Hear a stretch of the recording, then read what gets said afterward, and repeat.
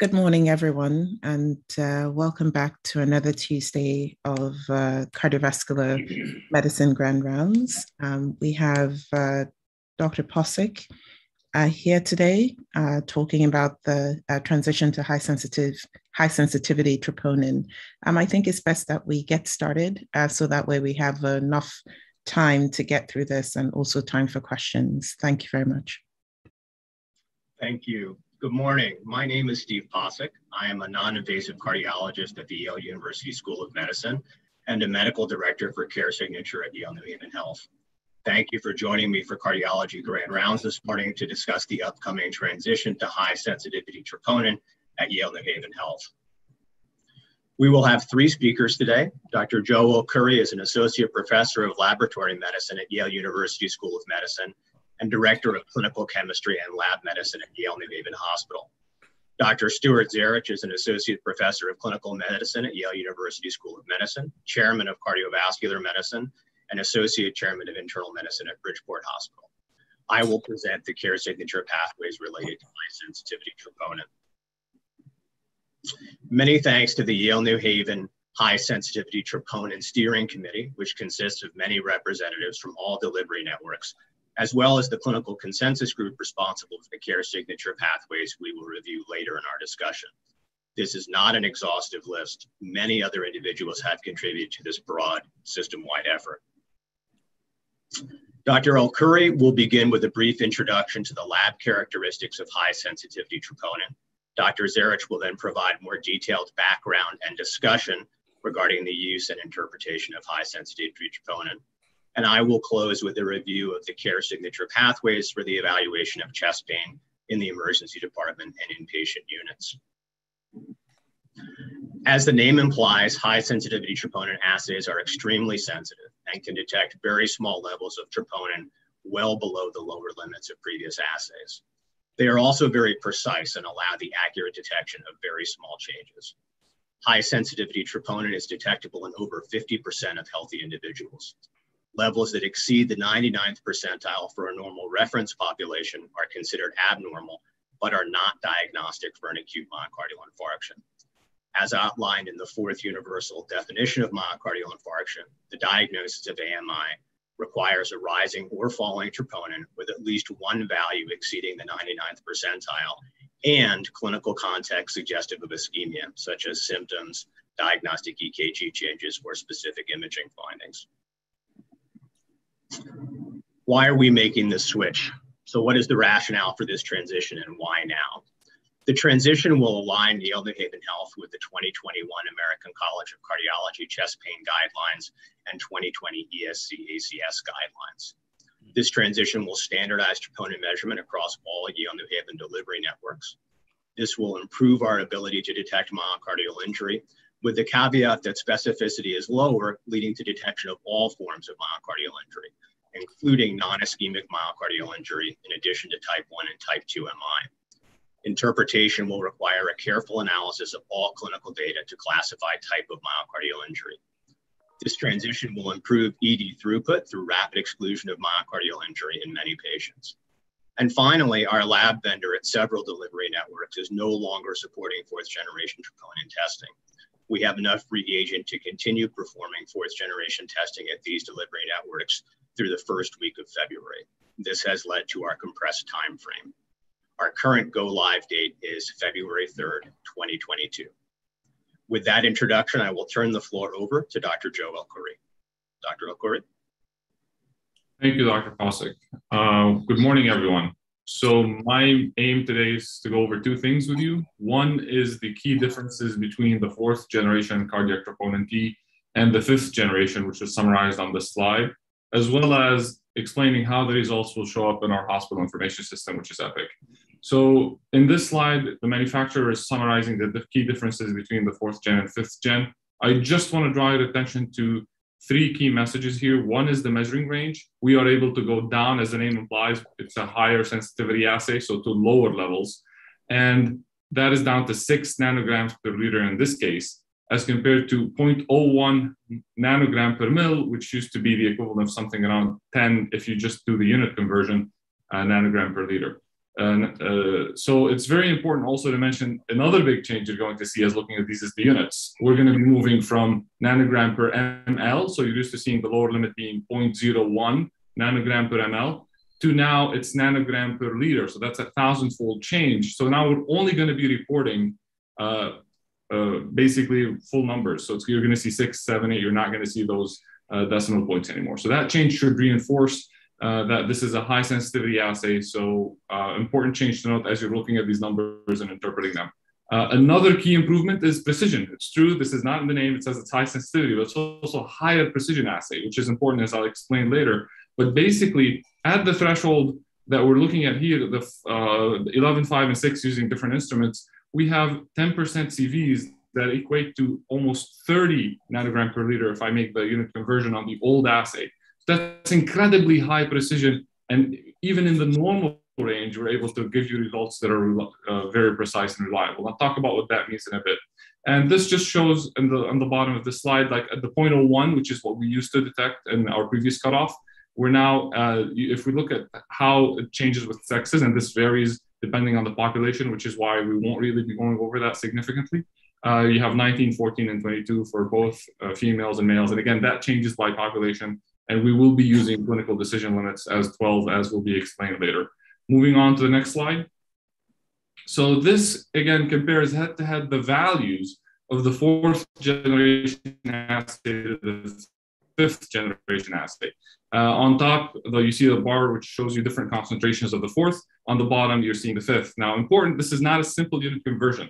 On the high end, above 100, the two assays match very well. There's excellent concordance between the two assays. On the low end, you see the values shift slightly. So we just want you to, if you're trying to equate the numbers between 4th and 5th gen, the 0.03 that you used to look at is equivalent to around 52 nanogram per liter. And this number will be important in the pathways, as will be explained later. And the 0.01, which we used to use for a cutoff as positive, is now around 30. And actually 30 doesn't show up anywhere in the pathway because now with the high sensitivity, we can even dig deeper and go down. And that's what you're seeing in the orange and blue colored graphs here, which are showing you we can go down to 12 nanogram per liter, which is our now new clinical threshold, as we'll discuss, and even going down below that, well within the normal range, down to 6 nanogram per liter. Moving on to the next slide. So just to explain briefly, what are we gaining from this improved precision, and what does precision versus accuracy even mean? This is a simple graphic representation that we use commonly in lab medicine to explain this to our trainees. And basically on the left side, you have, if you have higher precision, precision simply means that the scatter of your data is very close. There's almost no deviation amongst each other, but it doesn't necessarily mean that you're hitting the right target. So if you look at the top left of that, this is where you have high precision scenario, but low accuracy. You're not really hitting the bullseye, but all your data points are clustered around each other. That means our instrument is reliably detecting, giving us that value, but it's not quite accurate. And then on the lower right quadrant, if you look at where we have a situation with low precision, but high accuracy, which is what we typically equate the 4th generation with, you're getting a reliable troponin value, but you're not very precise. So it's spreading around your target. So what that means for you is really you can't tell those small differences that could be happening between those points. Whereas with the 5th generation, now we're going to have high precision and high accuracy. So as you can see in the top right quadrant, now all the points are clustered around the bullseye. So if I have my patient in the normal range that is now increasing very slightly, we can detect it with the 5th generation, and it is clinically significant. It means something. So now we can report deltas and give you that, and you could use that as part of the algorithm, as will be discussed later on. Moving on to my last slide. So here, and there's going to be several screenshots here. So unfortunately, this is not displaying as I intended. This is only showing the last 3-hour shot, but there's going to be a baseline, which is 0 hour, a 1 hour, and a 3 hour basically view. So this is the 3-hour view here. And really all that matters is, as you're looking, you're seeing kind of two lines. One is the top one is showing you the troponin T value. And in this case, we're flagging it at 12. As we said, this is our clinical decision limit. And then if it's less than 6, as you see on the far right, that was our baseline. And we're also calculating a delta 1 hour and a delta 3 hour for you. So what you're going to see here is in this example, the delta 3 hour, which is specifically stating that it's the 3 hour from baseline, not from 1 hour. So if you're ever doing the calculations yourself, which you shouldn't, you should always go back to baseline. And in this case, we're always doing it for you.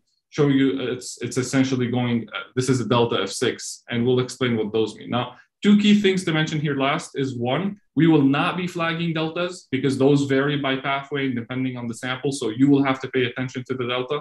And two, what we consider critical is 100 nanogram per liter. So at that point is when we will be calling you. Other than that, all of this should be taken care of through the pathways. Thank you very much. I'll be looking forward to taking questions at the end. I'll turn it over to Dr. Possick. Thank you, Dr. El-Khoury. Dr. Stu Zarich will now walk us through some of the fundamentals of high sensitivity troponin interpretation. Thanks, Steve. So it's my pleasure to give you guys some of the clinical background in how we're going to really blend this clinically with lab medicine.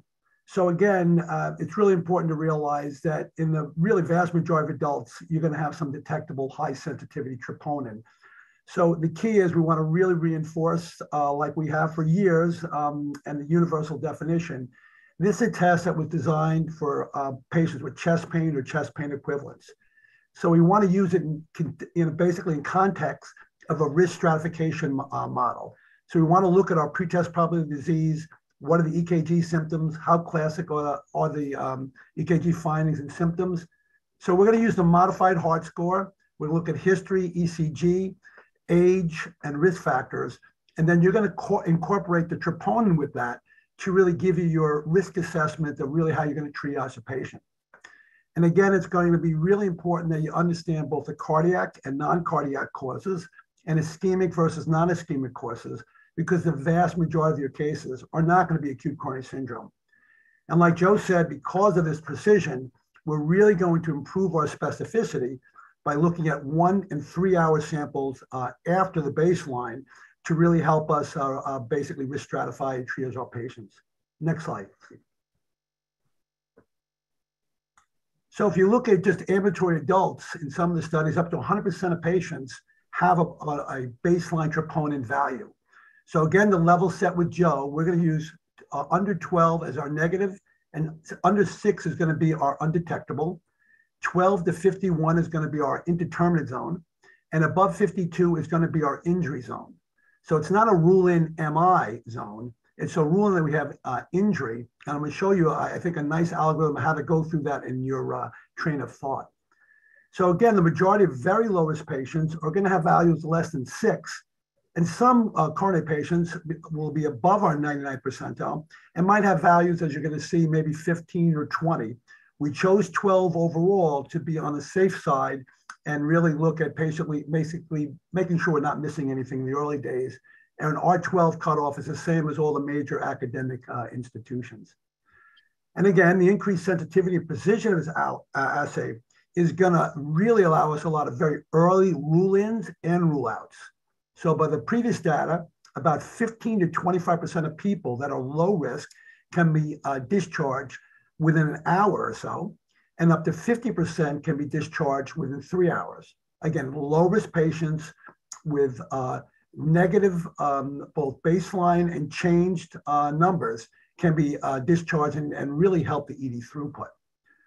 Conversely, on the other end of the scale, we're going to have a lot more of injury diagnosed because of the sensitivity. I'm going to show you how to basically slot that in with the risk factors.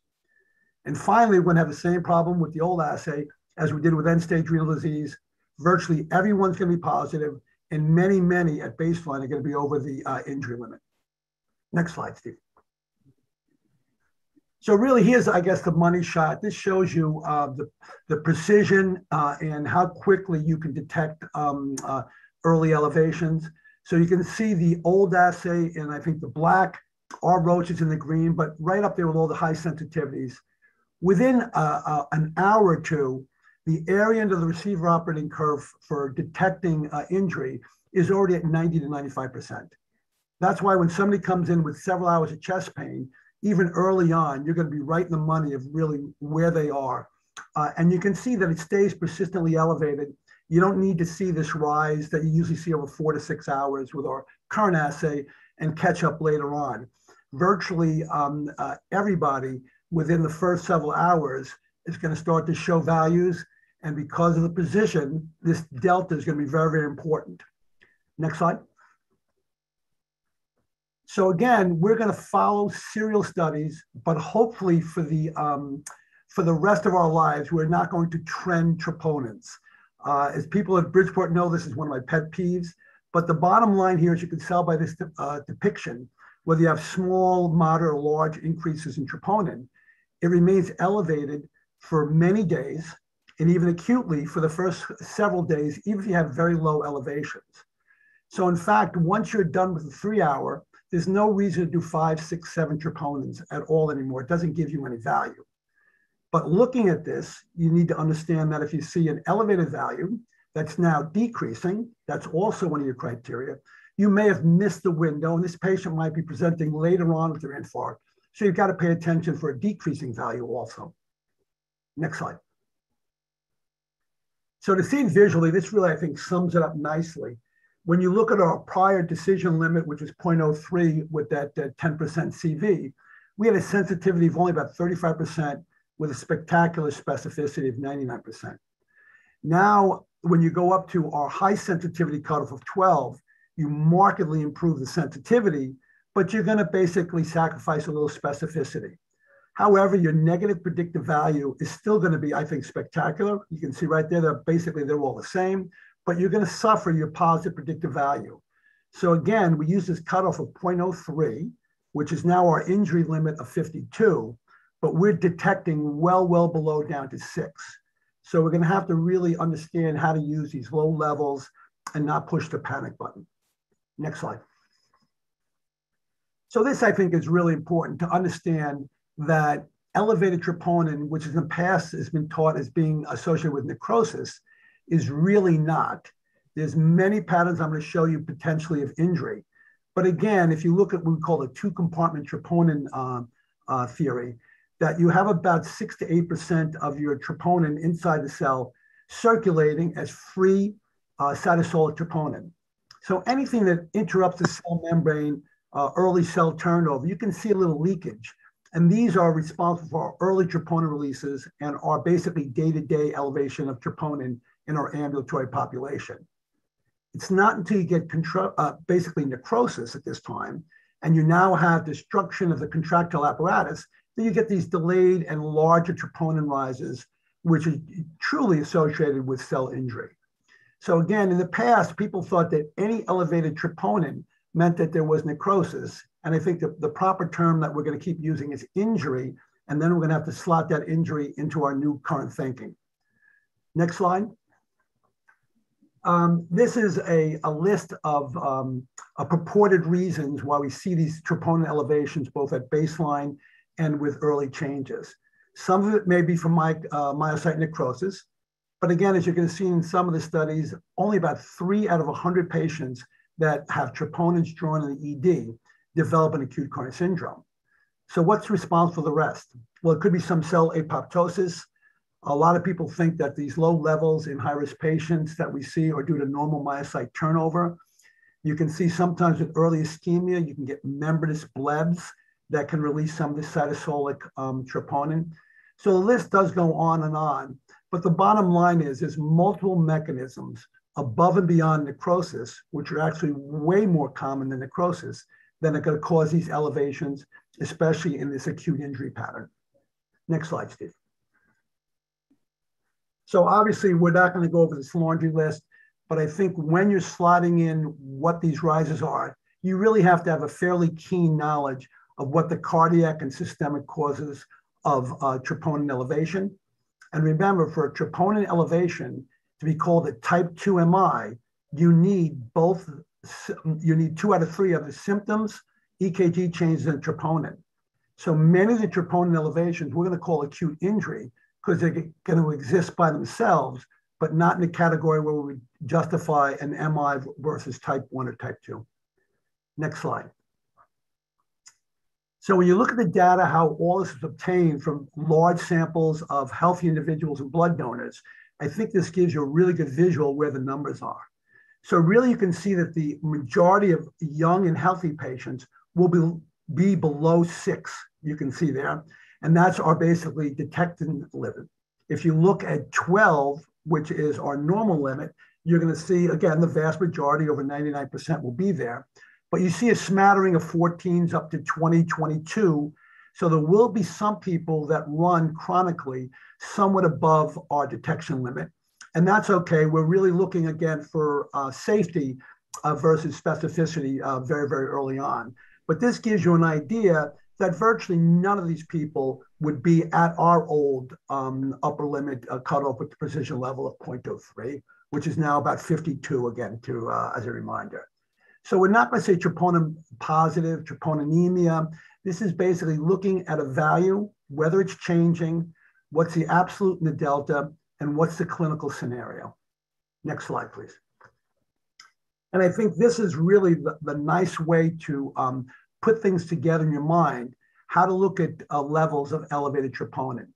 And I think it's best to start all the way to the right when you see a chronically elevated troponin, which doesn't meet any of our cutoffs of a delta, which is 5 at 1 hour or 10 at 3 hours, which Steve is going to explain. So this is chronic injury. Okay, there's no delta, so there's no acute change. And the most important one that you see typically is CKD. But you will see this in, again, some structural heart patients that will run chronically elevated above our detection limit. What about when you see an acute rise or fall that's going to meet our criteria? Well, again, if you don't have EKG changes or chest pain, we call this acute myocardial injury. Again, so everything that's not a heart attack is not a type 2 or demand ischemia, and these go into our acute myocardial injury bucket. So here you're going to see myocarditis, pulmonary embolus. You're going to see this just very, very frequently in heart failure patients. Let's say a dilated non-ischemic cardiomyopathy that comes in fluid CHF, but it's not going to be demand ischemia or ACS. So your smallest bucket are going to be the people that do meet the definition for an MI. So they come down to either being a type 1 ACS or type 2 a demand ischemia. And at this point, you know the differential diagnosis of that. But the way you're going to look at that is your buckets on the right are going to be much, much greater than your buckets on the left. And the next slide, I think, shows that what to expect. So this is a good idea, I think, of what we would typically likely see when we launch. This is the Mayo experience in thousands and thousands of patients. So up top on the left, you see the fourth generation troponin and what the skew of patients were who came in through the emergency department. And below that, you can see the same thing after their 5th generation launch. So in the blue, when you look at their 0.03 precision limit, in the ED, about 85% of the people were below that 99th percentile cutoff. Now, with a more sensitive test, you only get about 50 to 55% of people in that bucket, which would be your non-ischemic. However, you can see your injury bucket now vastly expands with the improved sensitivity and precision of the assay. But a lot of it is going to be in this acute injury bucket, which now goes to about 11% to about 38%. So even though your MI bucket, which you can see in green and purple, expands only very, very modestly. So you go from about less than 2% of true ACS to about 3% ACS. And the larger increase in the MI bucket would be type 2s, which go to about 1.5% to a little bit over 5%. So a lot of noise. Again, you're going to see a lot more acute injury, but not necessarily acute MIs. And this is really important because, as you see, the vast majority of patients are not going to be an ACS, but are going to be in high-risk patients with, you can see, a laundry list of problems that have caused both a baseline and then a changing high sensitivity trope value. Next slide. So to show you how sensitive this is, I took this as a recent circulation article, which basically took about 34 patients with totally angiographically normal coronary arteries, did a balloon inflation for 30 seconds, which we know should not cause any necrosis at all. And they saw a 6-fold increase in troponins, his troponins at 3 hours. And in fact, long distance running, treadmill exercise, any sort of vigorous exercise should be in your differential diagnosis because you will see significant changes in many patients, especially depending on how heavy the exercise was, that'll get you into the injury bucket pretty quickly, because that's how sensitive it is in high-risk patients. Next slide. So just to level set in your mind what you're going to see. So as Joe stated, once you get above 100, the 1,000 kind of fold conversion from nanograms per mil to nanograms per liter will show up very nicely.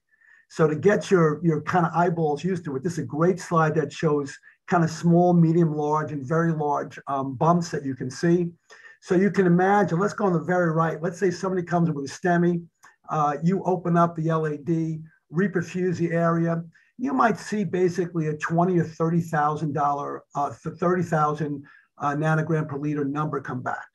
Trust me, the myocardium is not liquefying. This is just a conversion of what you would see before. So typically for a decent size MI and stuff, you're going to be frequently over that 100 limit, which is our so-called critical alert limit that we're going to send out a text or a message to you guys about a high level value. So I think this just gives you kind of visually some culture shock of what you're going to see with these crazy high numbers. Next slide. But this is really, I think, the beauty of it, and our ED colleagues are going to love it and clear out, I hope, the unit quicker than usual. This is looking at length of stay in hours, and it goes into the hospital stay. And you can see the rapid increase in the kind of pinkish, whatever that is, early rule out pathway, where you get up to 50% of the people you can see out of the ED here at about 3 hours. And if you follow that curve down, it just flattens out the whole length of stay in the hospital also. And when you're going to see the pathways, you're going to get these values back very, very quickly. So by 3 hours at max, you should know who needs a cardiology consult, who needs an OBS bed, who needs a unit. So it's going to actually, I think, increase the throughput through the hospital and decrease our in-hospital length of stay also. Next slide. So I will end with this one and address the elephant in the room. Being cardiologists, you guys are all paranoid going, oh my goodness, I'm going to see all these positive values, and our utilization of resources is going to go off the charts, and these guys are crazy. It's going to increase our length of stay. So first, I'm going to show you the second bullet. This is just basically summarizing a lot of stuff for you guys. But in Europe, with over basically a decade of use, you see that there's a neutral effect on resource utilization overall, with, again, about 15% fewer admissions and about a 20% upfront reduction in length of stay in the ED.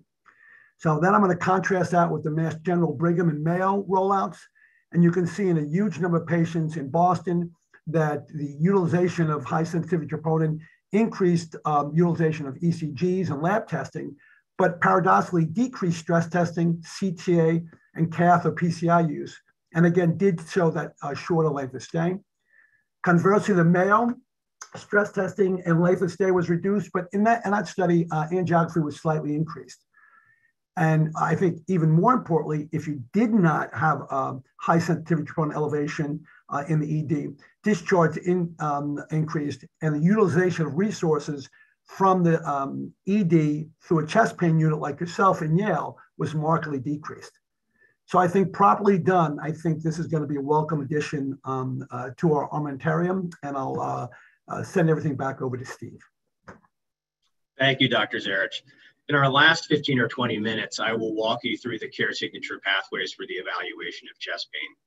These pathways were created by a multidisciplinary team representing all delivery networks, with representation from lab medicine, emergency medicine, nursing, internal medicine, and cardiology, with input from Emory Healthcare, UT Southwestern, partners in Boston, and the Cleveland Clinic. These pathways represent a hybrid of our literature review and discussions with other academic healthcare systems. Numbers you need to know, and this has been alluded to earlier in today's talk. For ease of use and improved sensitivity, Yale New Haven Health has chosen a non-sex specific upper limit of normal below the Roche established cutoffs reviewed previously. This is in keeping with other academic medical centers, such as partners in the Cleveland Clinic. So the critical numbers are that a value of less than 6 is undetectable. This is going to be important for our patients in the ED pathway who are ruling out quickly. A value of less than 12 is considered normal. A value between 12 and 51 is considered abnormal but indeterminate or intermediate for ischemia. Change from baseline and clinical picture are critical for interpretation in this group. Values of greater than or equal to 52 nanograms per liter are considered abnormal, and we put the rule-in zone here in quotation marks, as Dr. Zarich alluded to earlier. This is really myocardial injury. And this correlates to a fourth generation troponin T of 0.03 nanograms per ml. There's an important note on the bottom of this slide that Dr. Zarich alluded to earlier as well, and that is that values of greater than or equal to 100 nanograms per liter change or rise or fall of greater than or equal to 10 nanograms per liter or doubling of HS troponin on serial samples more strongly suggests ischemia. And in fact, when you start getting to values of 100 and over, you're looking at a positive predictive value increasing to up to 70% from the slide Dr. Zarich showed you earlier, where those lower numbers had more of a 38% specificity. The ED chest pain pathway is based on an extensive literature review, as I mentioned earlier, as well as our discussions with other academic centers. We sought to maximize sensitivity while allowing early discharge for appropriate low-risk patients with undetectable high-sensitivity troponin. We have included a 0-hour only option for such patients with symptoms lasting for greater than or equal to 3 hours and a low-risk modified heart score of less than or equal to 3. This score would translate to an equivalent non-modified heart score, as the troponin value would be calculated at 0 in the setting of an undetectable HS troponin. We chose the modified heart score as a clinical decision tool based on our desire to encourage early risk assessment to help guide high sensitivity troponin ordering. This approach has been used successfully at UT Southwestern with excellent safety data, which I'll show you in a moment.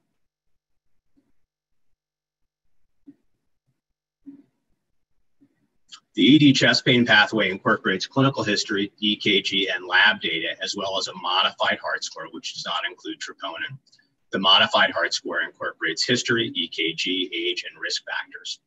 The pathway uses a 0, ±1, ±3 hour protocol, with each subsequent troponin ordered by reflex based on value or delta. Our goal is to identify low-risk patients with a less than 1% 30-day MI or death rate who are safe for discharge. We anticipate, as Dr. Zarich alluded to earlier, that greater than 50% of patients will be candidates for discharge after 0 and or 1 hour HS troponins.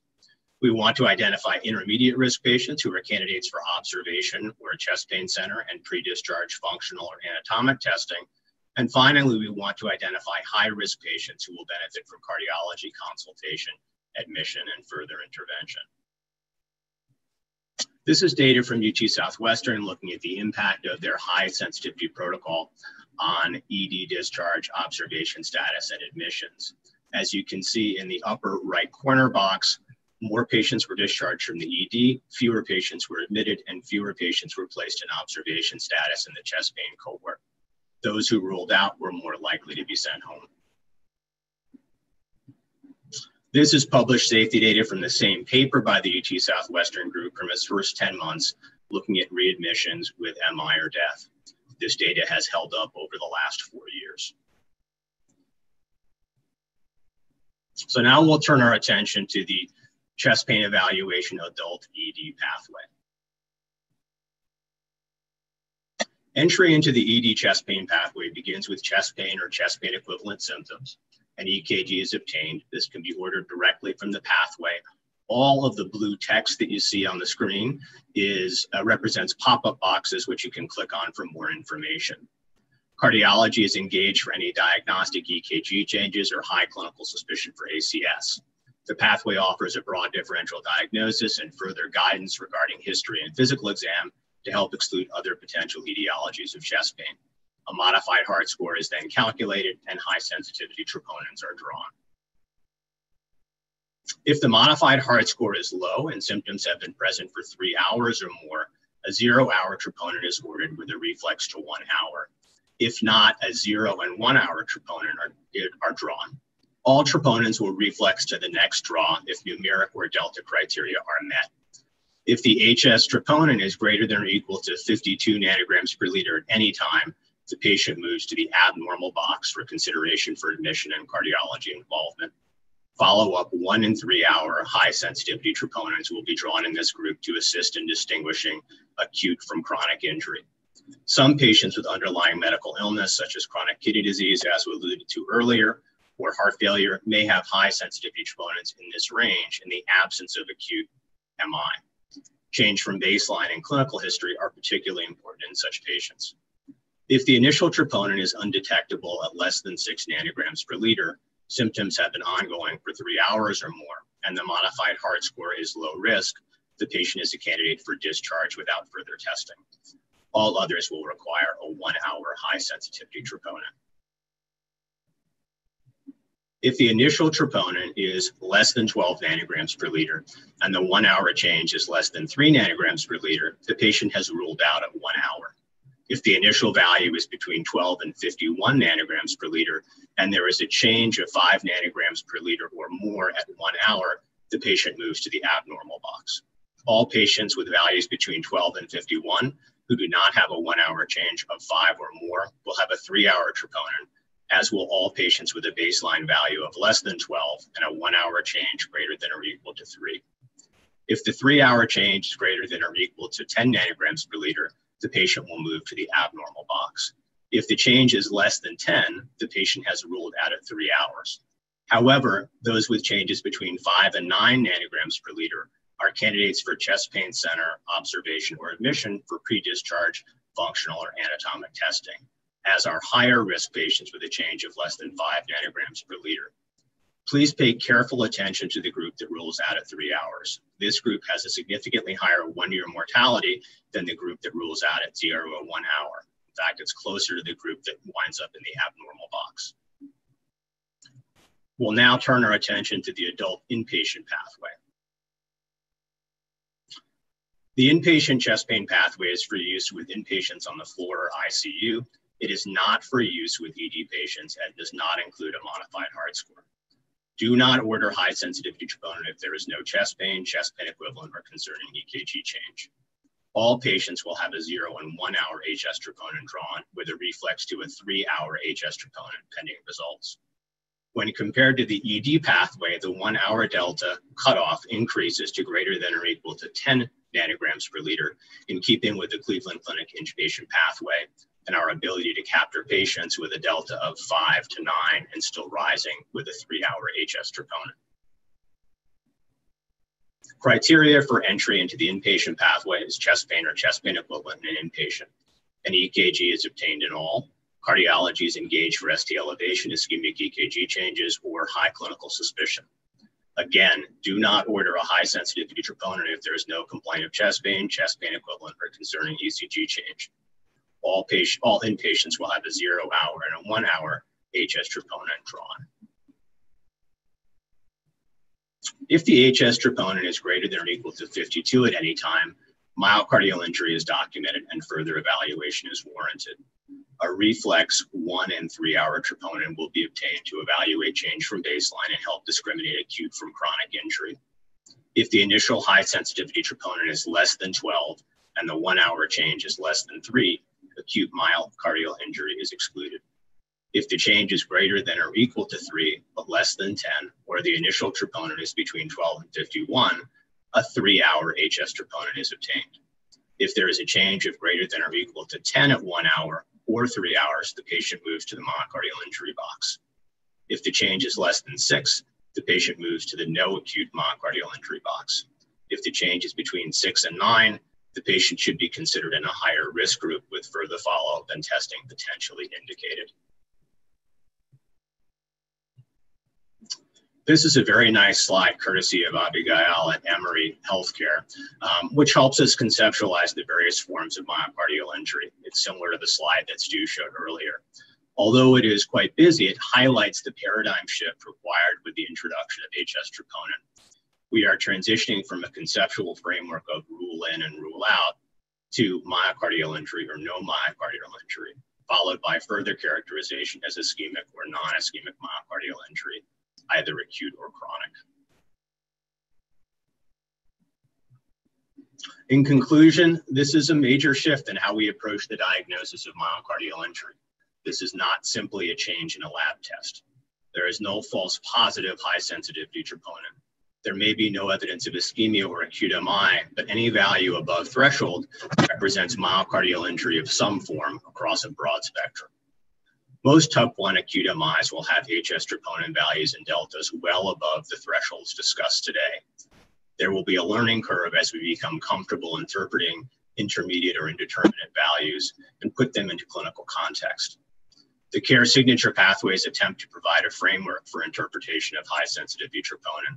The goal of the pathways is to identify patients at very low risk for early ED discharge, to risk stratify intermediate risk patients who may require pre-discharge functional or anatomic testing, and to identify high-risk patients who require further evaluation and management of possible acute ischemia. We will be following a detailed dashboard for these pathways, and will adjust both pathways as needed based on monthly reviews of all available data, as well as feedback from frontline clinicians. This is really an introduction and a first step in this transition, and this will take time. We have actually left a fair amount of time for questions in anticipation of a number of questions. And I'd like to thank you very much for your attention. And we're happy to answer any questions that people have.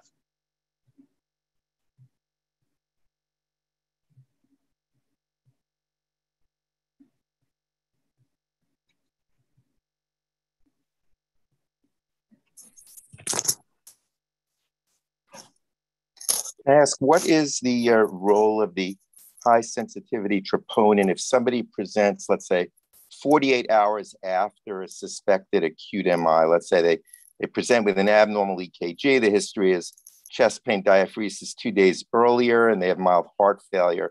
Can we use this test to confirm a suspicion? Yeah, I think we can. If you look at the slides that Stu showed, and Stu can address this question as well. When you look at how long those HS troponins are stay up, and you look at the values that we're seeing when people have a significant injury, we can still use those, as well as potentially a fall if there is a fall over time, just like we used our traditional troponins. I mean, I think we're still also going to be looking at other data like echocardiography to see if there are new regional wall motion abnormalities, et cetera. Stu, I will defer to you as well if you want to answer it as well. No, I agree. At 48 hours, there still should be a significant elevation, Arthur. We really should be seeing, the effects, even with a slight decrease in there. It should give you a good idea. Again, with the proviso, though, let's say they had rapid AFib and went into seeing, it could still be, significantly in the injury level and not be an ACS. So, you're going to have to put together all the clinical pieces.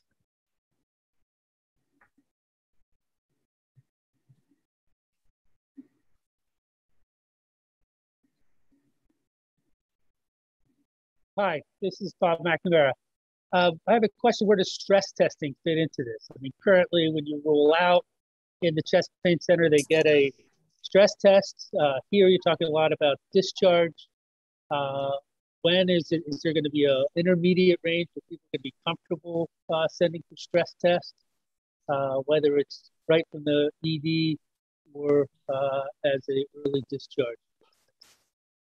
So I think, as the pathways suggest, in these patients who are in the intermediate or indeterminate groups, there is a subset of those patients who have a troponin change that doesn't meet our full criteria, who are going to head for the chest pain center or have either functional or anatomic testing performed pre-discharge. And I think we'll continue to use our clinical judgment for higher risk patients.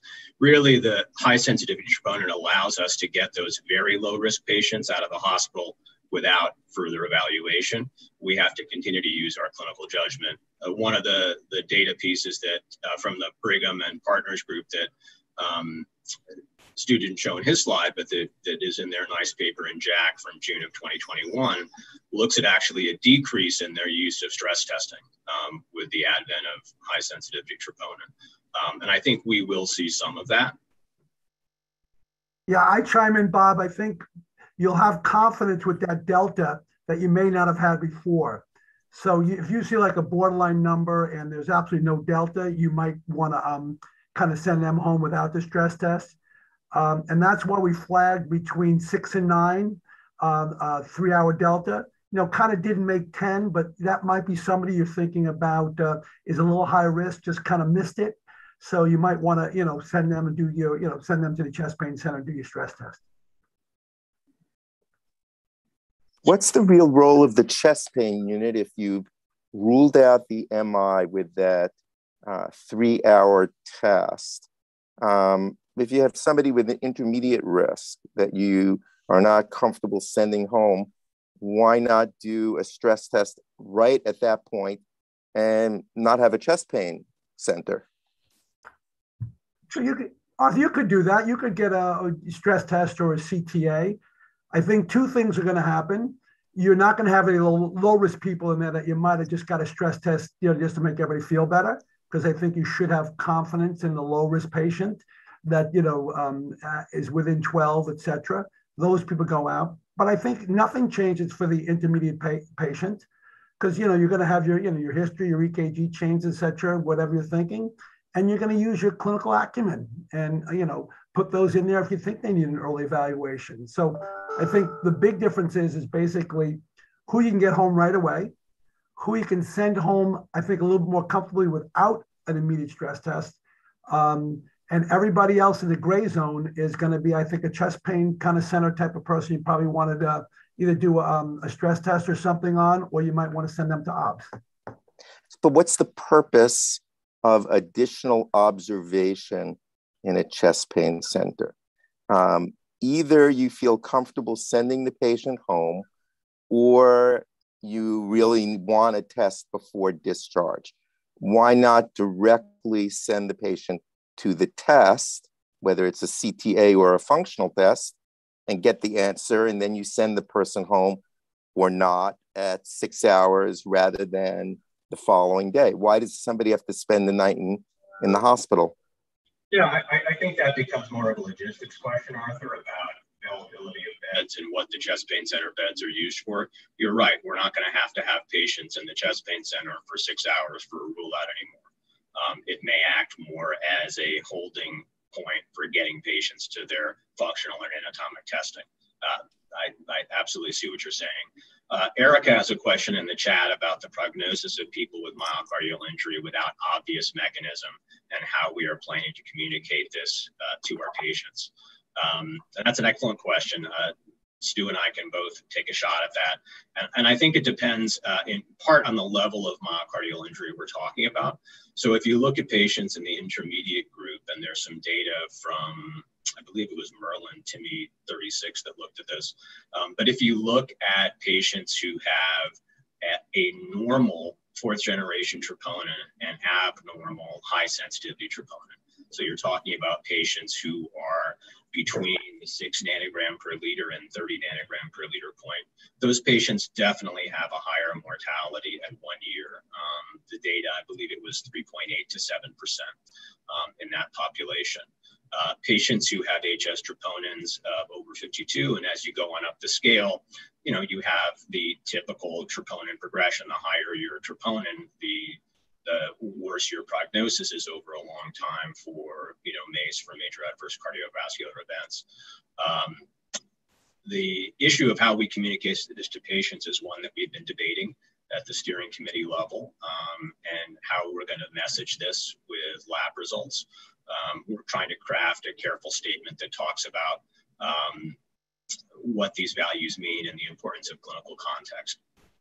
But I also think it brings up an important point, which is that it's going to behoove us to try to figure out what the source of myocardial injury is in these patients when it's possible. I'll turn it over to Stu if he has further input. Yeah, just quickly, Eric, I would say they're the same patients you saw before you knew the sensitivity to troponin. So whereas any elevation troponin usually has some prognostic information, as we know, I'm not sure you're going to want to tell everybody and get them too upset about it. So I think it's going to be an individual decision. On the other hand, you could use it as a weapon to get people to do more guideline-directed medical therapy and say, listen, you have this low-grade abnormal, you're in a slightly higher risk group. I think again, you're going to have to, put these very low levels into clinical context, and then make your best judgment. Hi, this is Phil. I was hoping to ask a quick question on the implementation of this. Is this similar talk going to be given to other services, including the residents, the medical service, and the surgical services? And the reason why I ask this is because I think for the majority of the people that call us, they see troponin as almost like a binomial result, either positive and negative. And I think it's going to take a huge culture shift to change that. And I just, given that kind of algorithms you have, maybe I'm a pessimist, but I just see most people just calling cardiology instead of step-by-step following that and being, oh, I feel comfortable, doing XYZ as the algorithm recommends. So Phil, to answer your question, I gave them all your number right off the bat. So we actually have a very broad educational effort going on. So I've already done grand rounds for the hospitalist team at YNHH. I'm doing it with the hospitalists at LMH tomorrow. We have a broad effort with all the EDs. We're meeting with the house staff at YNHH, SRC, Bridgeport, and Greenwich Hospital for internal medicine. This will be presented at the faculty meetings for internal medicine and for surgery. There's a 10-minute educational video that I recorded that should only be watched with heavy caffeination available. But that's going to be available to everybody, and a link is going to be sent out to all staff to go through that. There are a couple of frequently asked questions sheets, both for nursing and clinicians, that will be available both online and linked to the pathways. You're right, it's going to require a very broad educational effort to get people thinking about things in a more sophisticated way. And we are likely to see more phone calls to cardiology in the beginning. The reassuring data from other academic medical centers, and Rohan can speak to this having come from UT Southwestern, where he was a fellow during this change. Ultimately, the data suggests that you will not see an increase in cardiology consults or cardiology admissions. And the Brigham and Women's data actually agrees with that as well. So, the number of people who are now ruling out more effectively will hopefully offset those indeterminate values that people are going to get anxious about. And I think messaging this value of 100 as a critical value and more predictive of ischemia, and getting people to think more broadly about the concept of myocardial injury being ischemic or non-ischemic are really important messages. And we will be working very hard to get that message out to everyone. I mean, if you look at data, for instance, in vascular surgery patients, so patients after vascular surgery, 45% of them have elevated high sensitivity troponins. If you look at patients in ICUs, any ICU, if you've been in an ICU for 12 hours, your chances of having an elevated high sensitivity troponin are probably 35%.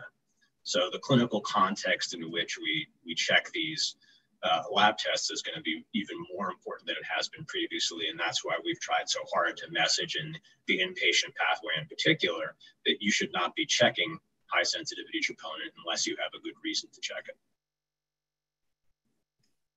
I would just add, we're looking for you guys to be the glue to that educational message about really, what it means, drawing it in the right context and kind of basically shedding some guiding light, because I think it's going to be very tough. And we're really focusing a lot on the house staff and the hospitalists, as Steve said. There is a question about this lecture being recorded next time it's given, so the video link can be sent to everyone.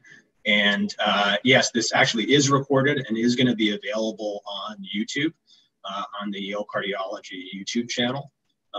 And that link can certainly be sent out system-wide. We plan to. Erica also makes a point about the strong evidence-based for shared decision-making, and we do have comments about shared decision-making specifically within the pathway. The old shared decision-making tool that was available that came out a few years ago does not use high sensitivity troponin, so we left it out as not applicable, but certainly we always need to engage patients in this discussion, and I think be transparent in how we are approaching it. Steve, I was wondering if you thought about having a script to use with my chart messages, because I can just imagine the onslaught of digital questions from patients having seen a slightly abnormal lab value.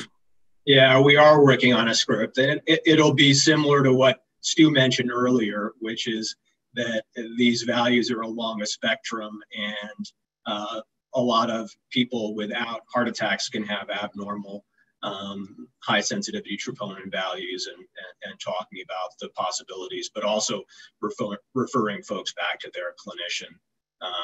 And obviously we have to put all these values into clinical context. And I'm hoping they don't flag anything over under 52 as red. I don't know how they're going to see it, but that's a great question. We have to make sure. Yeah, we are currently discussing that. We're currently discussing that in our meetings with lab medicine. But we also need to be transparent.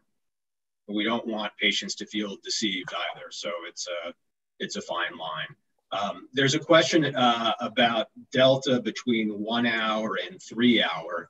If this is in the intermediate range, is there a role for trending troponin? Really after the 3 hour troponin, there really is not a role to continue trending. You should have come up as much as you need to. The only time where I could see that being an issue is if someone had recurrent symptoms in the process of this, 0, 1, 3 hour time. So if someone had recurrent severe chest pain at 2 hours, you might be thinking about getting another value. But that would really, sort of be restarting the baseline almost. So in general, we're not going to be trending beyond this 3 hour mark. One other important point that's on the frequently asked questions sheet is what happens if we draw the 1 hour troponin at 1 hour and 45 minutes, or the 3 hour troponin at 3 hours and 45 minutes, or 4 hours. And in general, we're going to be treating troponins drawn after 1 hour, but before 3 hours as a 1 hour, and after 3 hours as a 3 hour. And hopefully we're going to be getting these within an hour of their actual draw time. The bigger danger is accidentally drawing them too early, and that's been messaged very clearly to phlebotomy and to nursing. We want to make sure that we're capturing folks where they're at that point of the curve that Stu pointed out, where you've got a high percentage of patients who will have already made troponin if they're going to.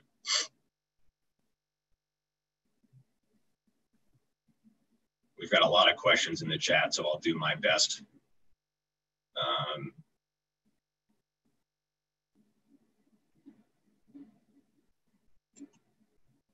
What is the suggested response to calls regarding troponins drawn outside of the chest pain algorithm? Very good question. I think that is a complicated, that's a complicated question. And that's, in fact, when we initially talked about this transition, we talked about only being able to order high sensitivity troponins from within the pathway to avoid this very issue. For various reasons, you will be able to order troponins. In the hospital, you will, in the inpatient side, the order will be a 0 and 1 hour order. So trying to get away from that errant 1 troponin that gets people into trouble. And then if we do have the 0 and 1 serial, we'll use the inpatient pathway, or whoever is ordering the troponin will be directed to that pathway. And if not, we will use it as the consulting folks.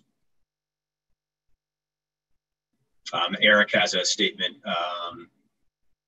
here about live dashboard. Yes, so there will be, it's actually a very large dashboard that's now being created with JDAT to allow us to review behaviors and to nudge people in the right direction and help people get into the swing of this. And as I mentioned before, one of the wonderful things about these care signature pathways and the platform we use, which is AgileMD, is that they're very nimble. We can adjust these as needed if our sensitivity is too high or too low, if there are further wants or asks from frontline clinicians. There's actually a lot of information on the pathways that I did not cover in the interest of time. All of the blue text are pop-ups There are more discrete pop-ups regarding CKD and end-stage renal disease on both pathways to help guide interpretation of values in that patient population. And there are also pop-ups about sort of what's changed in the era of high-sensitivity troponin and the 2021 chest pain guidelines. I think we're a little bit over time. When Steve, one of our fellows asked about the COVID patients. We haven't really talked about them yet, but we should discuss potentially if troponins are going to remain in our algorithm, we've got to probably level set what values we're going to consider in that population. So, you know, there's been a lot of debate about this in the literature, and I actually spoke to the teams at Emory and UT Southwestern about this a few days ago. They do not provide specific guidelines on a high sensitivity troponin level. Their point was, don't check it unless you're worried about an AMI or you're worried about potentially a PE. And PE is another important group who we periodically check troponins in to help risk stratify. 14 has generally been the cutoff that trends well with prognosis with pulmonary embolism, although there really isn't an established cutoff that pushes us towards intervention in those patients. If you talk to the Cleveland folks, they have not come up with a number either. They actually want to work with us to try to look at all of our data on pulmonary embolism and together come up with some concrete guidelines. But, you know, this has really been rolled out in the US in the last couple of years at academic medical centers. UT Southwestern was one of the first. The Roche assay was FDA approved in 2017. Partners Cleveland, other places have transitioned over 2018, 2019. Emory just did it 3 weeks ago, September, sorry, end of September. So there's a lot of data we still need to gather. And I think with pulmonary embolism and with COVID, we really need to continue to think about the full clinical picture and use this as part of that risk stratification. And we'll be happy there will be several town halls over the next few weeks that'll be done to address further questions. And you can feel free to contact any of us as well if you have any other questions. And this will be an ongoing educational effort, and really appreciate all your time and attention and excellent questions today. Stu, and Joe, any other comments before we finish? No, I just want to thank you, Steve. I think Steve did an unbelievable job shepherding everybody through this. It was really a yeoman's task. So, same. Thank you all. There's one last question here from Dr. Gallegos about can there be a stop message or alert asking something like, does your patient have chest pain or anginal equivalent? We've debated that. We'll continue to discuss that. This is sort of the same idea as limiting ordering to the pathways. This becomes more challenging when you interact with folks outside of cardiology. I can tell you that. And we're talking about an entire healthcare system and wanting to please all our stakeholders as best we can. There are some compromises that one winds up making.